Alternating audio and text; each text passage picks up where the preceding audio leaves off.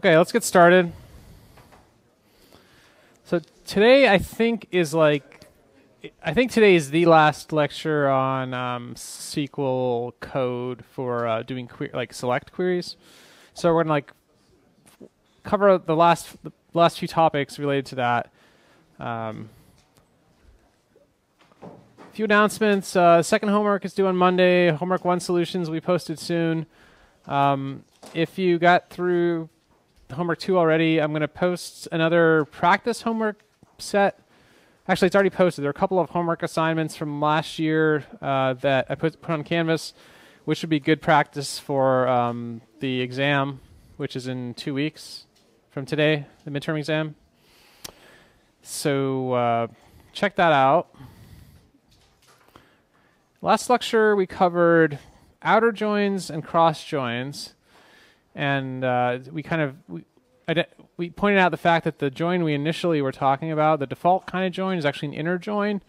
And I had these Venn diagrams to show kind of abstractly what the different possibilities were with joins. And the overlap here between A and B means that you have rows from A and rows from B where there's a matching based on satisfying the join predicate. So usually it's like some column from one table is equal to some column in the other table. And by default, an inner join prints out only the rows that have a matching.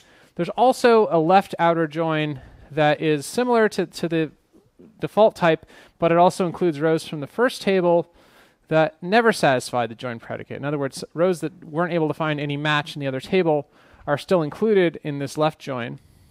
And that's why this Venn diagram picture shows the shading on the all of A, including the part of A that overlaps with B. You can use that with a where condition to create a left join with exclusion, which is where you basically do the left join, but then you filter out all the rows that had a matching. You do that by making sure that you have a null value on columns that come from the second table. And that'll only happen if there wasn't a match. This lets you answer certain questions about basically things not matching. And we also showed cross join, which is also called Cartesian product, where you take all the rows from one table, all the rows from another table, and you combine them in every possible combination. So you go from M and n rows to m times n rows, because every one from the first table will be combined with every one from the second table. All right, so that creates a ton of possibilities. That doesn't have any on condition to decide how to match things up, because everything is matched with everything. Okay. Any questions about that? No. All right. So today one of the things I'm going to introduce is combining selects with union, intersect, and accept. And I'm going to be using the same Venn diagrams to illustrate the differences between these three, but abstractly these are going to be referring to different concepts than we had here, although the pictures are the same. Okay, but union is a keyword you can put between two select commands that prints rows from both of them. So it's like you run one query, you run another query, and then you print the results from both of them together. Intersect is similar, where you run two queries, but then you only print out the results that were common in both of them, right? So that's why it's just the intersection or the overlapping part of the diagram. And accept is where you do run those two queries, but then you only print the rows that are in the first result but not in the second result. So it's like a subtraction kind of thing, and we just show that abstractly that we're just including the items from A, meaning just the results that came from the first query, but only if they weren't also in the second query. Okay. Union, intersect, and accept. All right. So both join, which we talked about the past 2 lectures, and these unions, intersects, and accepts, both of these 2 things are ways to combine multiple tables, actually. But they combine multiple tables in different ways. So the first one we've been talking about, joins, kind of combine tables horizontally, or at least that's the way I think about it. Right? You take a row from one table and you kind of stick it together or concatenate it with a row from another table, and you end up with a bigger table. Right? You take 2 narrow tables and you make a fat table, a wider table. And we have some rules for figuring out how to match up the rows, right? That's the on condition. So it creates a wider virtual table from two narrower tables, okay? Union, so this new thing we're talking about today, both union and intersect and accept different also, except they work slightly differently, but at least union is kind of the simplest form of it, where you're combining two results, but you combine them horizontally. So instead of combining tables horizontally, you combine them vertically for union, you combine them horizontally for join. So you might print some results from the first table, then print some results from the second table, and you kind of like list out what came from both results. So it's like a vertical combination.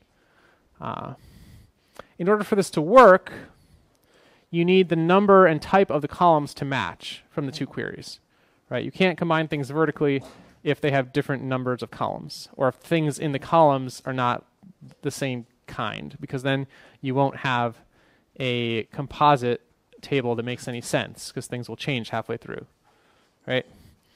And similarly, when you join, you have to have like rows that you have to specify some predicate that some criterion, some rule for when to join rows together. With unions, you just have to make sure that the same number of columns and the types of the columns are the same when you're combining those together. Okay, and we'll see why that's useful with some examples in this lecture. Okay. So union is the simplest one, which I talk about more. Intersect and accept follow the same pattern, but then you can look at those Venn diagrams to remember how they're different.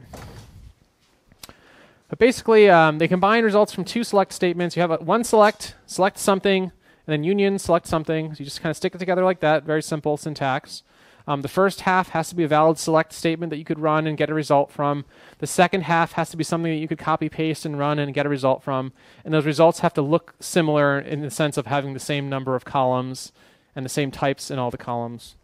If that's true, then you can just stick a union between them and get a combined result. Okay. Really, the only time this is really useful is when those selects are happening on different sets of tables. It doesn't have to be from different sets of tables. But if you weren't getting data from different tables, then you might as well just have one query to begin with. Okay. Yeah. If you're getting data from the same table, you can use a where clause or maybe an and to replace the union. But if you're getting data from different tables, then union could be the only way to do that combination. If you use a join to get data from two different tables, then the data ends up being in different columns, which might not be what you want. If you want it to be in the same, if you want the results from two tables to be in the same column, then you can use a union. Yeah. So here's an example. This on the very bottom from the sales orders database that you've been using. It's printing out the names of customers and the names of employees, like the names of all the people in the system, basically. But there's no one people table that has all the names. The names are split between two different tables. And the only way to get that result in like one column of names is to do a union. So you select the customer first name from customers, and you also select the employee first name from employees, and you union them together. So you have a union word in between the two, and it'll kind of like run this query and run the second query and combine the results. Okay. Does that make sense? That simple example? Okay. Do you see how you couldn't get this with a join though? That's a little more complicated. But generally when you do a join, you're combining the two tables horizontally. You're creating a larger virtual table. So you could have a result with a join that maybe had all the names listed, but some of the names would be listed in one column from the first table, and then the other table would provide the names in a different column.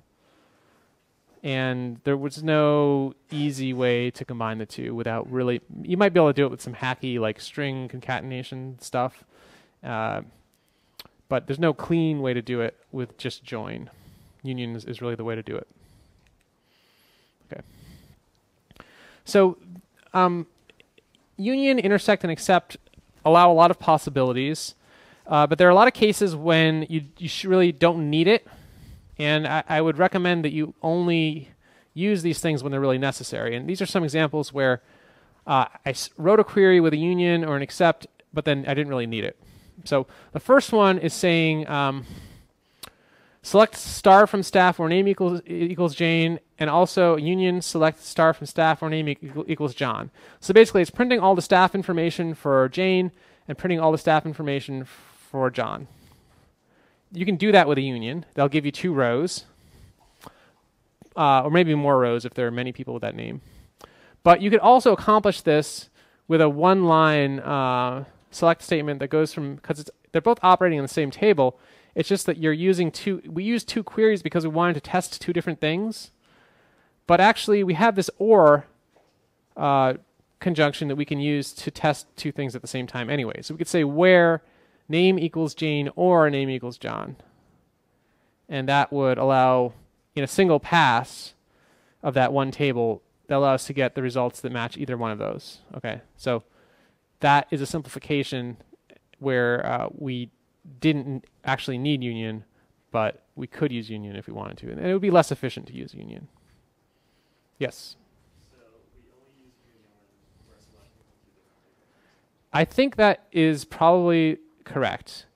I'm not sure. You might be, if you think, I would encourage you to think about it, and after we learn more about it, and maybe try to come up with some examples where you need it, where it's from the same table, or where you don't need it and it's from where you need it and it's from the same table.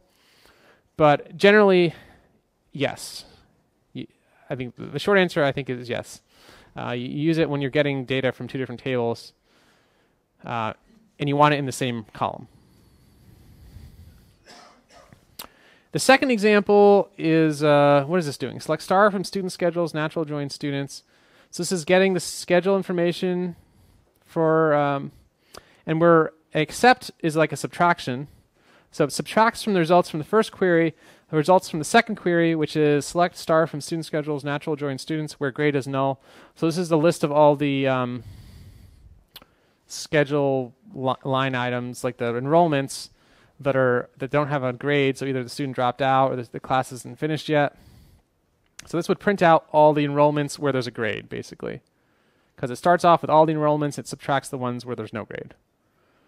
Again, that's valid, but you could simplify it to, because it's using the same table, you could simplify it to one where it's just getting the data from that.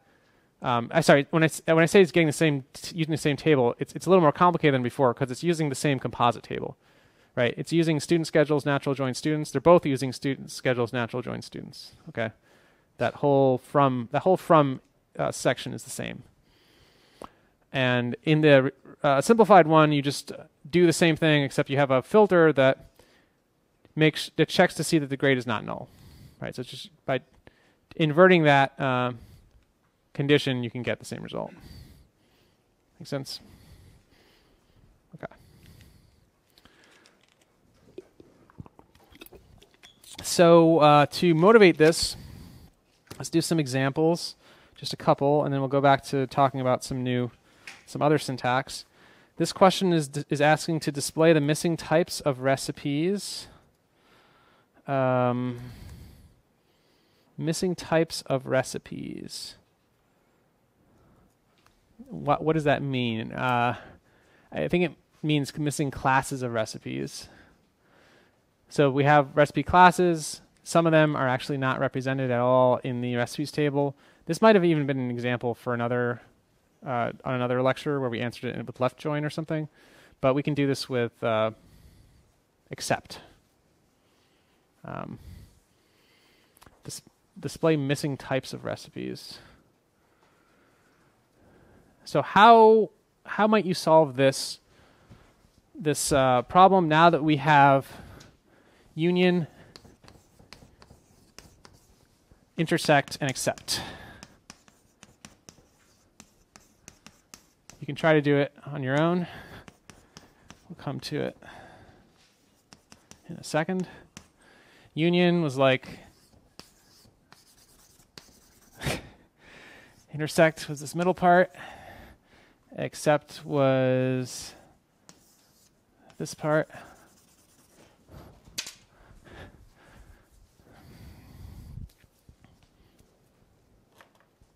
The ideas. Which of these 3 keywords can we use? That makes the most sense for this Missing types of recipes. Again, the question is worded weirdly. Missing types of recipes. I mean, recipe classes that don't have a recipe of that class.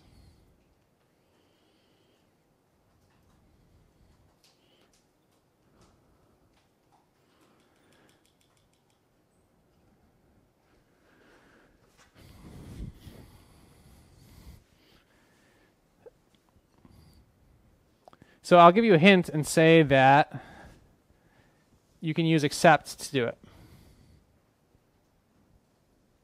Okay.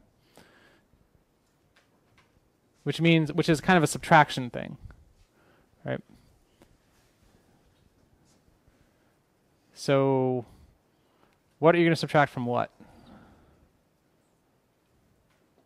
Anyone?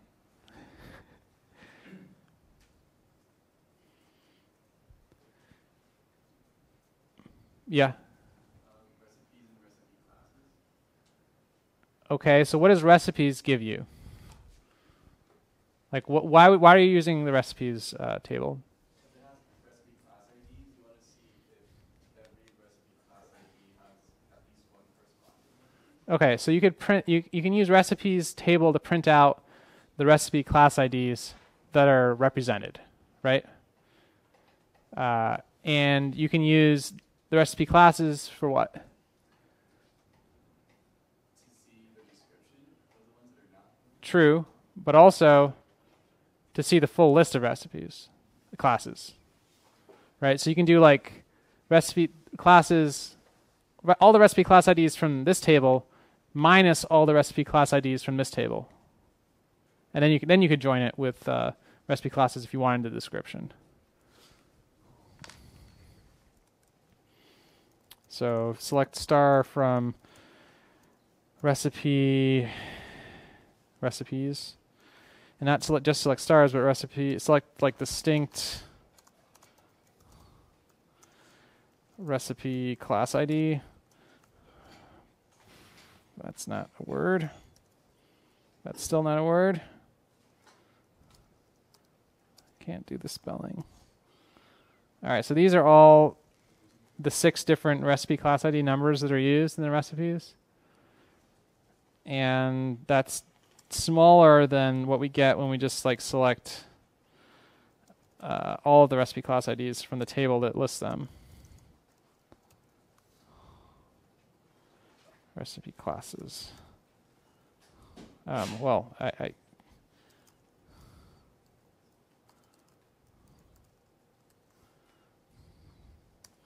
so see how that worked. We printed out from the first table. The first table is the recipe classes table, and that lists out every recipe class. So this prints out all the recipe class IDs from there, but it subtracts from that. So it starts off with all of them, but it subtracts from that the ones that actually are listed in the recipe table. And the answer is 7. I don't know what that is, but you could take this whole thing and like use it in a subquery, or you could also join, but I think maybe a faster one would be to use a join subquery.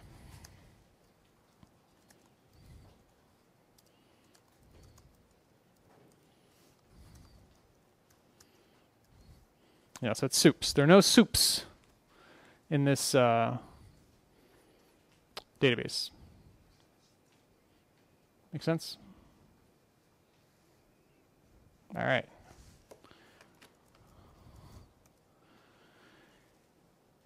And I guess, yeah, there actually are, I have 3 ways of doing this, same query. The last one is what I showed with the except, but you can also use a left join to basically take the recipe classes and join those up with the recipes and group it by recipe class. But because it's a left join, it keeps the entries that didn't match anything, and then you can do a halving filter to filter out the ones where the count was 0. So that also would work, but it's just like longer and harder to understand. right? That quote, I guess, shouldn't be there.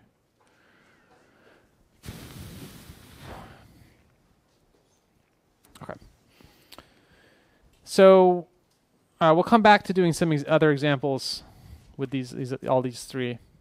But another thing I want to cover today is like formally covering predicates briefly, and also like sort of if-then-else statements that are available.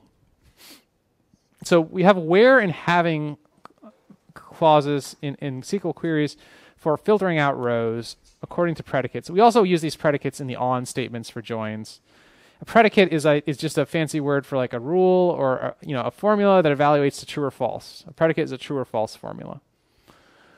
And true or false formulas usually are built up out of like binary operators, like testing whether two things are equal, not equal, greater than or less than, greater or less than. Like is for string matching. And then you can combine other expressions with and or. You can do that really in any language. And regex is similar to like, which we'll talk about later, for doing string matching using a pattern. There's also arithmetic that can go into computing values before you do a comparison. Or you can use a value directly as a predicate if you consider 0 to be false and any non-zero value to be true. And there's also, this double pipe is a string concatenation. This percent thing is modular, modular division. And there's bit shifting, which is weird, and other bitwise. All these last four are weird integer bitwise operations, which you're not probably going to do. And then we also have not, if you want to take a predicate and invert the result. So not something is true whenever the expression is false, and reverse is also true. We can if we want to test whether something is null, we can't use equal, we have to say is. So we can test whether something is null or is not null. There's also between, which is similar to, you don't really need this. You could use a combination of two greater than or less than operations together. But you can say, like, you can test whether x is between 0 and 4. So by saying x between 0 and 4. That works in SQL. There's also testing to see whether something is in a set. If you have like multiple possible values that are allowed, you can use in. That was convenient in a couple cases that we had. And of course, you can put anything inside parentheses and then apply these operators again.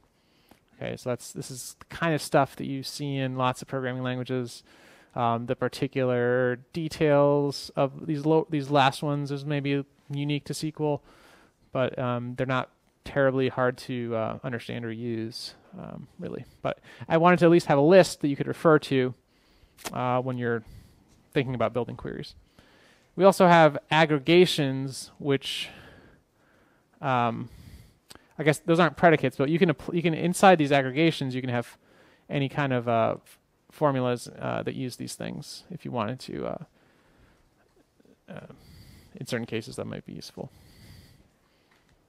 Yeah. And one case where you would combine those two ideas, a predicate and an aggregator, is summing an indicator variable. This is a common pattern, which is a little bit unusual, so I wanted to just have a slide on it. Example I'm covering here is one where we're trying to count the recipes that have the word salsa in the description.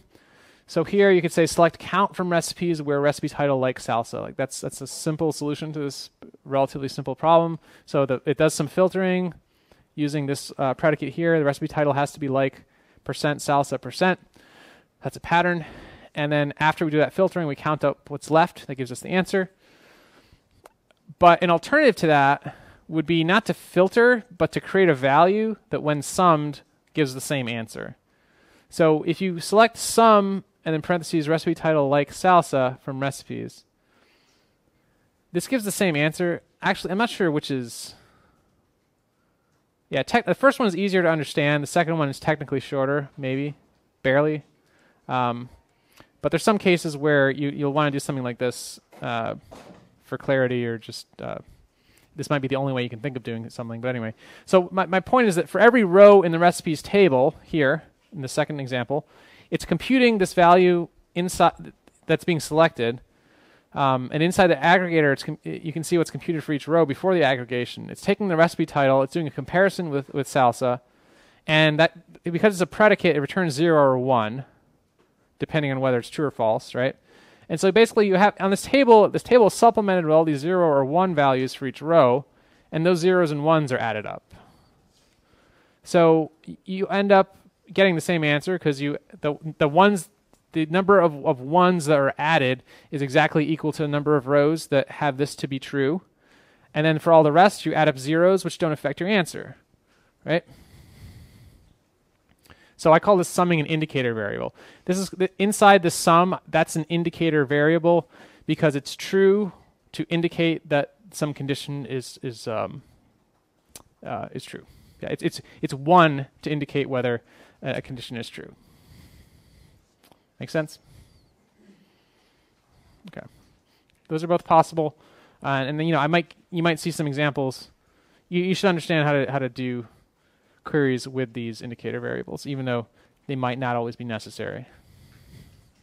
All right, so the final tool, new bit of syntax I'm introducing today, before we do some more examples, is the case statement, which is kind of like an if-then-else expression, which you find in a lot of languages.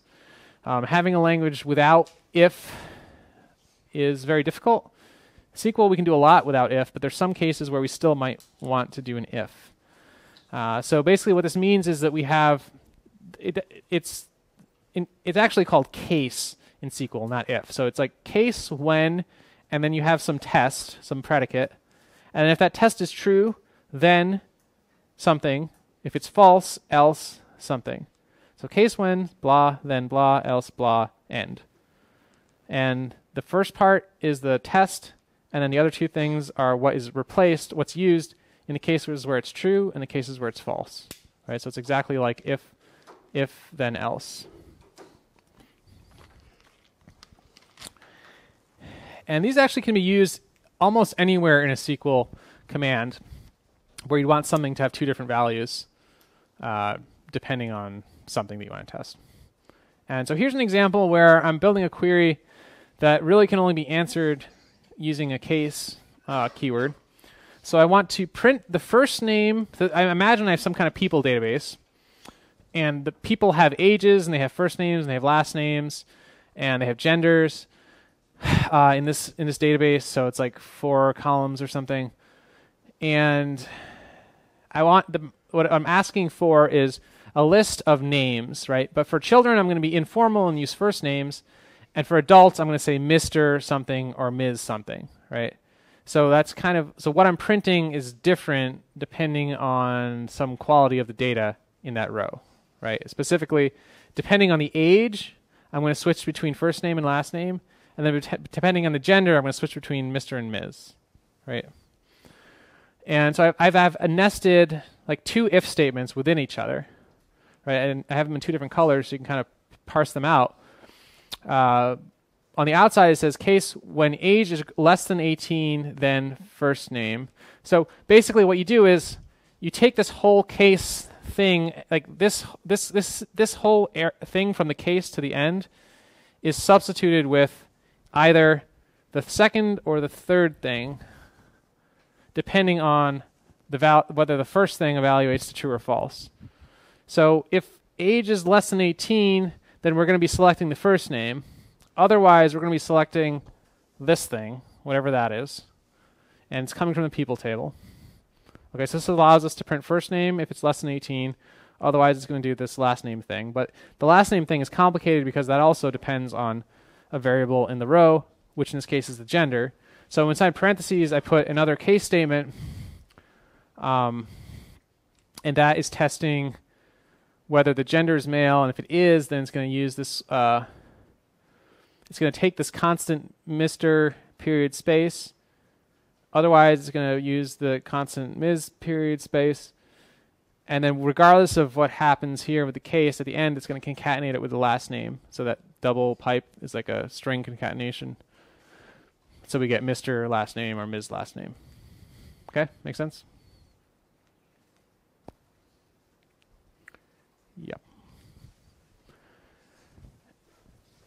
So here's a more clearly illustrated example of case. Again, it's an if then else clause, and this whole I highlighted this whole thing in gray because basically you just take you have some select statements. Like if without this case in the middle, it would be very simple. It would be like select something from products.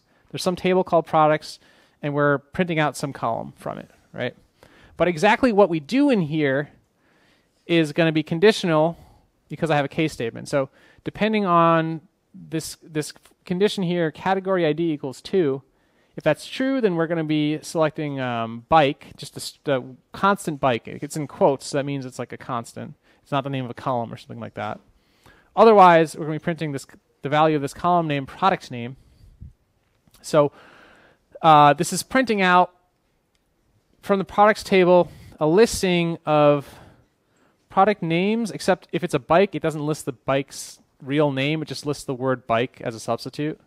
So like we see, we don't see the details for the bike. We just see the string bike that was provided here in those cases. Does that make sense? Okay. So if this first line is true, we substitute what's in the second. Otherwise, we substitute what's in the third. And we just have to look at these, break out these 3 parts of the case when then else statement to do that. All right, so here's another example that's more practical, let's say. Where this is with a sales orders database. Let's say we want to print out the sale prices for products that are overstocked. Otherwise, we want to print retail prices. So if there's more than 20 items on hand, we want to discount the price by 25%. We want to like get rid of these products. So we have too many of them, right? For all the other products that are not overstocked, we want to just have the regular price listed. So this is a way to generate a price listing that is that's like dynamic. It takes into account a discounting rule that is different for different products, right? So the part highlighted in green is the interesting part where there's a case statement, but otherwise it's a pretty simple query. Select product name, quantity on hand, retail price. The fourth thing that's printed, which is the price, is controlled conditionally. Comes from the product table. And exactly what's printed out depends on, remember, there are always 3 parts to a case statement. The first one is the predicate. If it's true, then the second thing is used for that row. If it's false for that row, then the third thing is used for that row. So if quantity on hand is greater than or equal to 20, then we're going to print out 0.75 times the retail price. Otherwise, we're just going to print the retail price. Okay. So that's pretty useful. So far, I've shown how case can be used in the select, like to determine what to print out, kind of in a dynamic way. But you can also use it in filters. You can filter based on different criteria and different rows according to some test that you have, right? So here, I want to print the customers named Martin. But if we're in this, I said the friendly state of California, we're going to use the first name. So we're going to print people in California with the first name of Martin. But elsewhere, we're going to use the last name of Martin. We're going to look for the last name of Martin in that test. So it's like we're getting a value, which is the name. But where we get that name from, which column we pull the name from, will be different depending on the state that we're in. Okay. So select star from customers. That part's simple, just getting all the information from the customer table. But the filtering is checking for a match with the string Martin. What exactly it tests with Martin is conditional. It's different depending on whether the customer state is CA California. If it is, then customer first name is used. Otherwise, customer last name is used, which that would apply when this evaluates to false, meaning that the customer state is not California, right? And keep in mind there are other ways to do this. Like you could have this query in the bottom that select star from customers where either the customer state is California and the first name is Martin, or the customer state is not California and the last name is Martin. That's equivalent. That's a typo. Sorry. I don't know why there's so many typos in this one. All right. So this is a pretty difficult example. Tell me if each recipe is vegetarian, and if not, then name the meat ingredient. Let's see if we can work through this.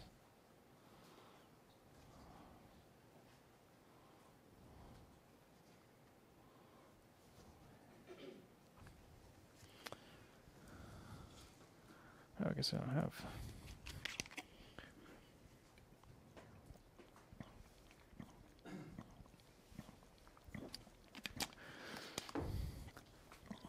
So I think we should start attacking this problem by just trying to print out a lot of information, like print out all the, you can print out the recipes and join that with the ingredients and join that with the ingredient class. So you have like you can build a table out of 3 subtables that combines recipe information with ingredients and ingredients with the ingredient category, kind of, right?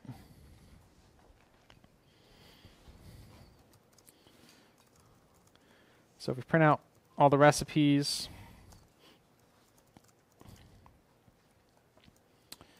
and natural join that with recipe ingredients, and natural join that with, actually not natural join because the measure amount ID is going to be different. Join it with the, we're just kidding, actually we can do it. Natural join with the ingredient classes.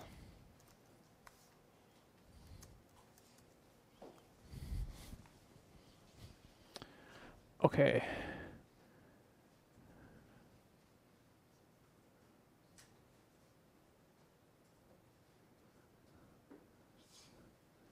Yeah, this wasn't quite right.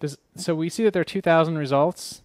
That's actually way more than the number of total ingredients in all the recipes. Does anyone know where I went wrong here?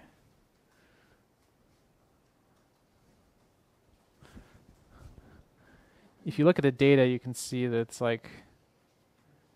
it's repeating the same, like Irish stew has ingredient 1 in step 1 is repeated many times for all the different ingredient classes.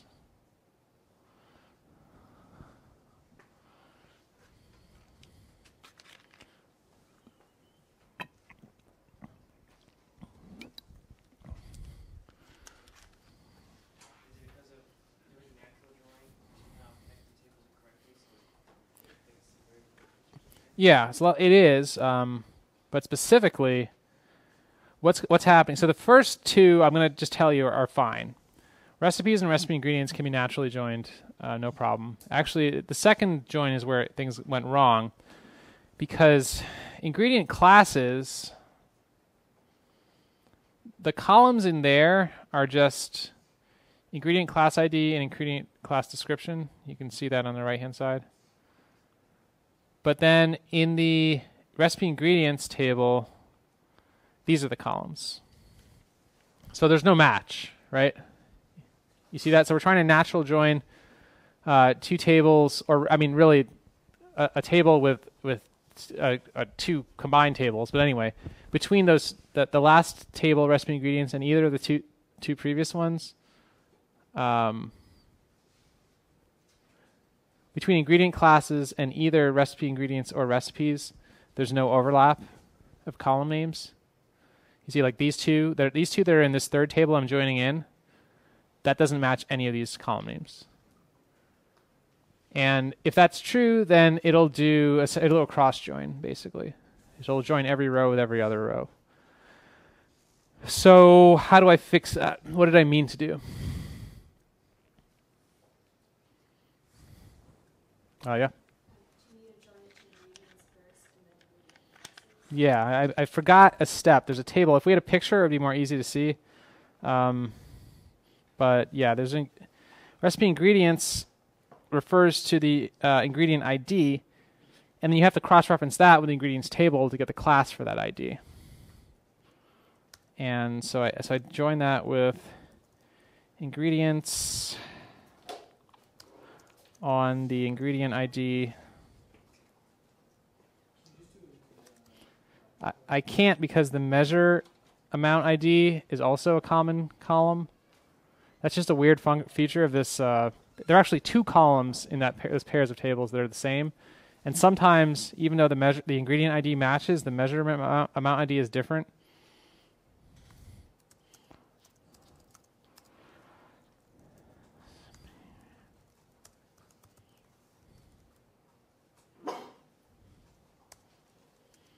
Okay, so now when I run it, I get the 88 rows I was expecting. Okay. And on the right-hand side, I can see some of these are meat, some of them are vegetable. Basically, there's like seafood and meat are the ones I want to avoid if I'm vegetarian. So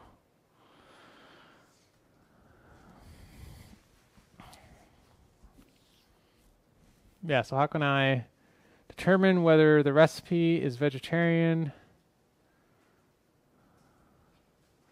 and name the meat ingredient if it isn't? It's kind of complicated. This is definitely one where you have to go step by step.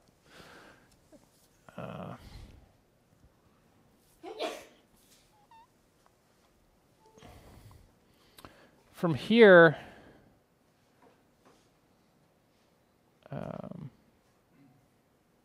we can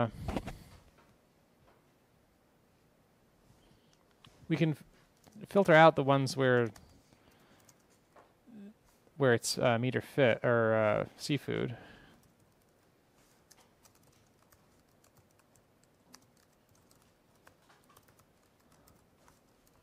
Like that. I mean, this would tell us which ones. This would list basically all the meat ingredients being used, and then what the recipes were on the left. You kind of see that? Make sense? But then also we've lost the vegetarian ones because we filtered those out.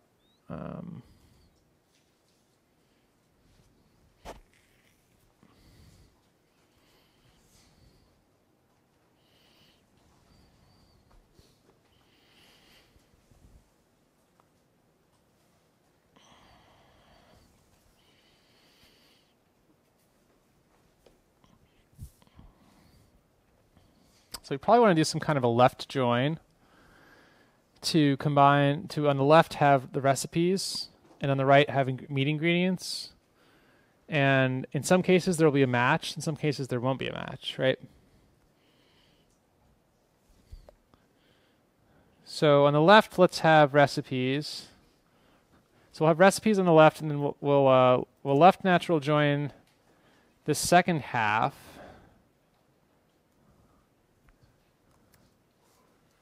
And it might, the way in my thinking right now, I'm thinking of using a subquery to get the second half. We select star from recipe ingredients, join ingredients, basically filtering out the. So this breakpoint here is where we switch from the left table to the right table in the left join. And in some cases, actually, it's actually here. Sorry, because notes sometimes are null even if for no good reason. Like this first one we're seeing is Irish stew, which has beef. Then the second one, salsa buena, and the third one, machos nachos. Both of those don't have any match with this second table that was generated from this subquery. So those are actually vegetarian recipes, right? So let's try to simplify this a bit. There's a lot on the screen, a lot of columns and stuff. So let's just look at the recipe title and the ingredient name. Okay. So that's a pretty clear view of all the recipes. And then for those that have meat, it lists the meat ingredient. For some of them that have 2 meat ingredients, it actually lists it twice. So, okay. I think at this point we've gotten pretty close to, we have the data available on screen to build a query that answers the original question, which was to say whether a recipe is vegetarian, and if not, name the meat ingredient.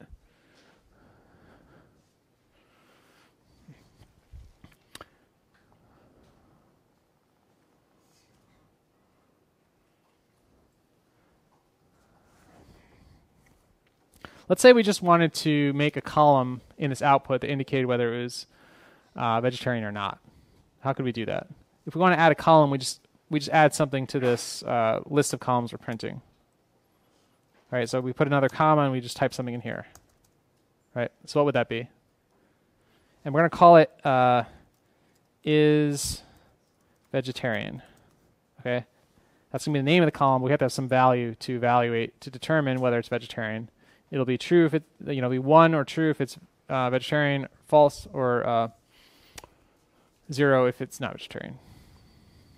Yeah. Is it something like ingredient name equals null? Yeah, except we have to say is null. Like, that's just one of those things we need to remember. Yeah, so then you'll see that nicely follows the pattern of like where there's a value here, it's 0, or otherwise it's 1. Okay, so that's pretty close. But what I actually want in this from this query, which is kind of weird, but I want like an English sentence that says this recipe is vegetarian, or this recipe is not vegetarian because it has something. Yeah. Yeah, you need a case. So basically, this is a long query, and thankfully I don't think we need to change the query, like the main query part of it, but we need to change what we're printing to be something that uses a case statement, like you said, to construct text that's different depending on these conditions, right? And of course, the main condition is this is vegetarian. So like ingredient name is null is a predicate that we can use in our case statement to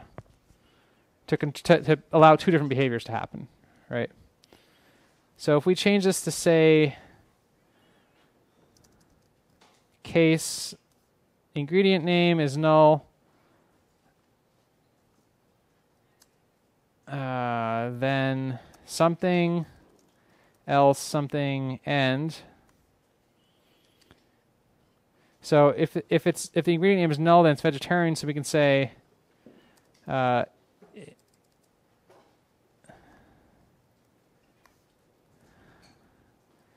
is vegetarian. Otherwise, we can say is not.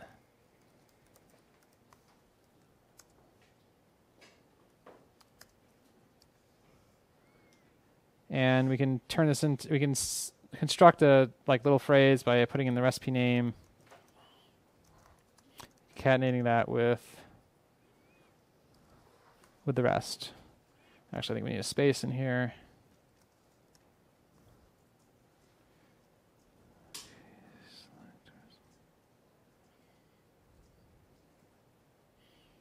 Okay, how does case work? Case when. I forgot the when.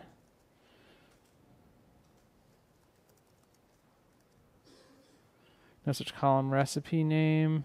Recipe title, I think is what it is. Okay, so in the output, we see, let me just give this a name to shorten it as output. Okay, so there's a bunch of sentences to say like fettuccine alfredo is vegetarian, pollo picoso is not vegetarian, and so on, right? That's kind of cool. But the second part of the question is to name the meat ingredient if it's not vegetarian.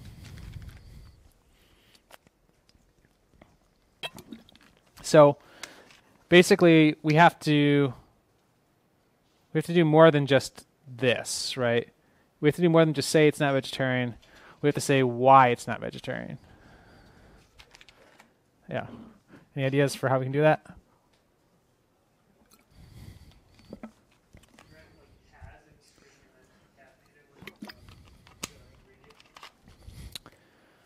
Yeah. How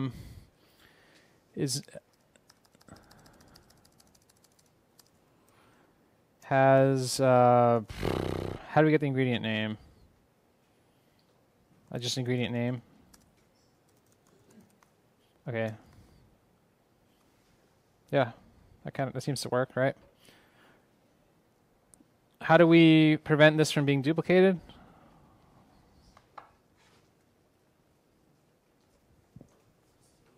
Distinct? That won't work because these are different.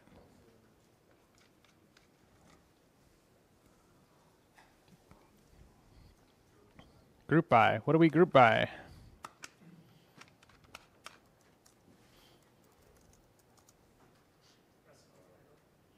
Okay, yeah. I mean, it could be recipe title or recipe ID is like more, it's like shorter and still gets it done.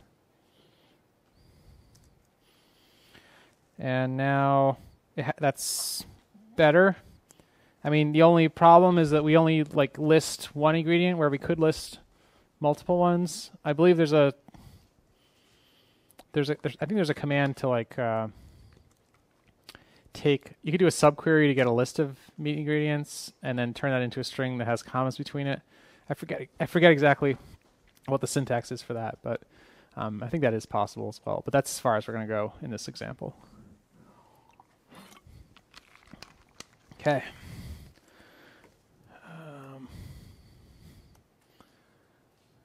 And yeah, I think that is kind of what we came up with. Except here, actually, we didn't do as well as we hard-coded the meat or seafood there instead of joining with the table. Yeah. Yeah. Okay. So, whoa. Yeah. So this is a query I put up on Tuesday at the end of class. And I said it was a question that required both cross join and left join to print every pair of recipes and the number of ingredients they shared in common. And I figured out the answer to it after class. So is this class over at 3:20? Is that right? Okay. So we have time. But I'm just going to go ahead and show the answer to this one because it was kind of a nightmare to build. But so it's asking for every pair of recipes, and that's kind of a clue that you should be using a cross join because it says every pair. So I take the two recipes, two copies of the recipe table. I have to give them aliases like R1 and R2 so I can know which one of the copies I'm talking about. Cross join them together. And then I join that with recipe ingredients, two different copies of the recipe ingredients table actually. So first I join it with, first I look for ingredients that are in the first recipe. That's what I1 is, the table of ingredients. Where the recipe 1 ID is matching that ingredient's recipe ID, right? So this line here gets all the ingredients in the first recipe, And then I do a left join with the recipe ingredients again, giving it a different name, I2. This time I'm looking for those ingredients that are in the second recipe. But I'm also, so this now I have an on condition that has two things. The ingredient has to be in the second recipe. So I2.recipe ID is equal to R2.recipe ID. So second recipe has this ingredient, but also it has to be the same ingredient as one that was in the first recipe. And then I'm actually grouping by two different columns together. So that means that the pair of these two columns has to be the same, meaning the pair of the two recipes in this case. And then finally, the last two lines are not essential, but if I want to print every pair once instead of having like AB and then later BA, I want to require that the first recipe's ID is less than the second recipe ID, because that'll only be true for one ordering and not the other. So it'll be AB, and then later it won't be BA. And then I just ordered by the number of ingredients and ran it, and that gives you something like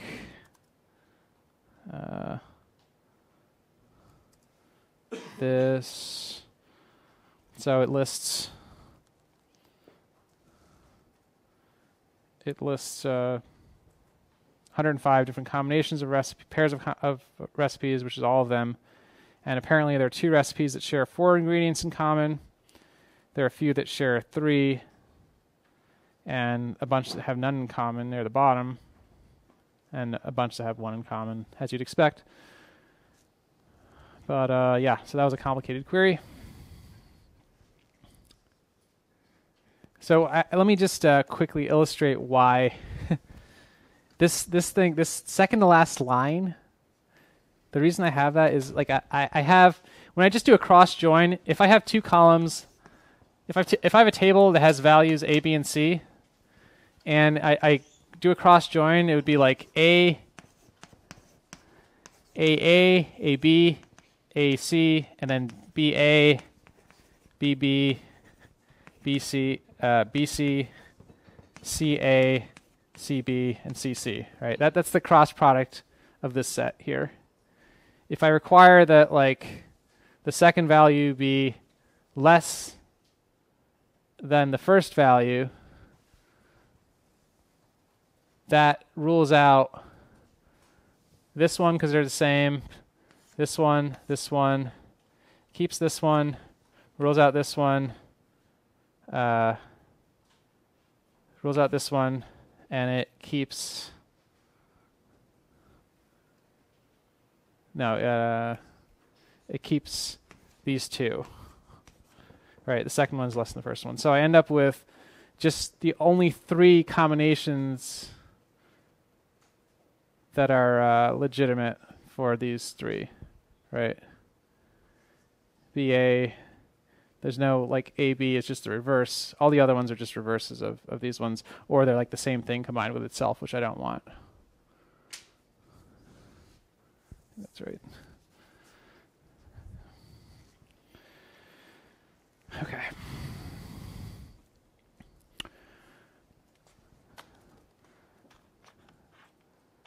Okay, so one more query. I want you to try this one on your own for a few minutes.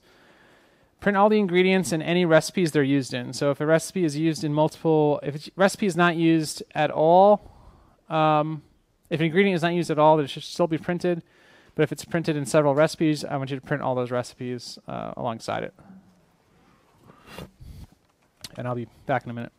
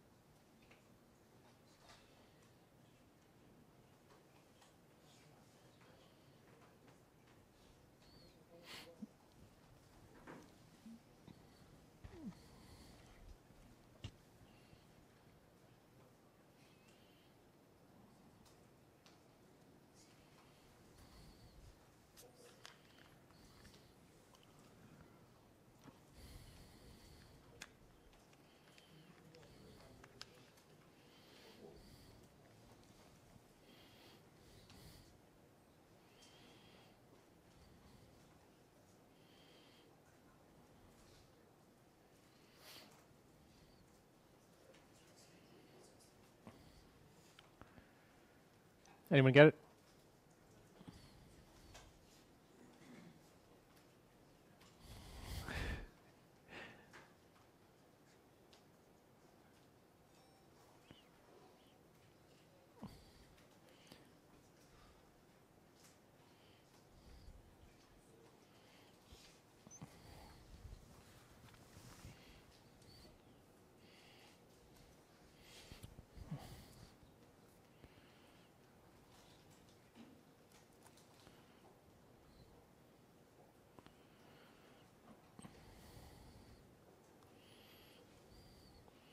Okay, so we can start solving this problem by getting all the ingredients, right? Select star from ingredients. But we want to join it up with recipes where they're used, but we don't want to lose any ingredients just because they're not used.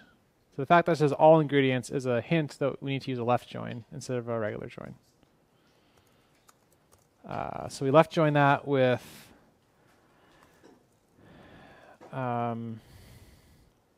recipe ingredients, right? Using the recipe, we do a left natural join. And we also need to join that with recipe ingredients gets joined to the recipe to get the recipe name out of the ID. And in this case, we need to have an on condition, recipes dot recipe ID equals whatever's in the recipe ingredients table.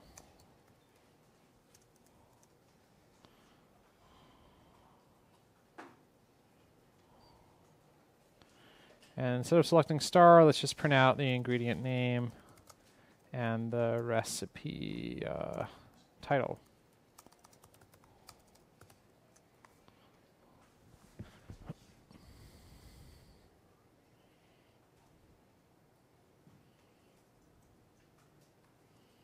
I don't know, is that right though? I thought beef was used in something. Right?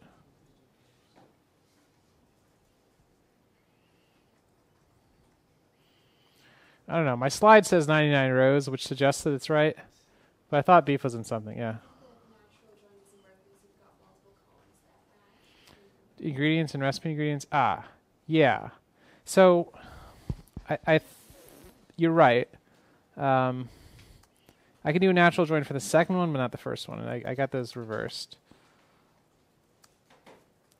And so the problem is specifically when beef is used in that recipe, it's used in a quantity, like a measurement type, that's different than what the default measurement type is for beef.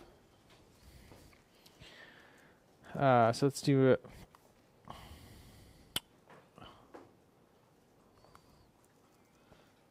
an on condition of like ingredients dot ingredient ID equals recipe ingredients dot ingredient ID. And there's 108 rows. And that looks more like it. There still are some that are not used, like vinegar, scallops, butterhead lettuce. But beef indeed is used in these two recipes. So my slide should say 108. So, and this query is probably wrong. Yeah. So I'll fix that after lecture and repost it. Okay. So today we introduced some new syntax, union, intersect, and except.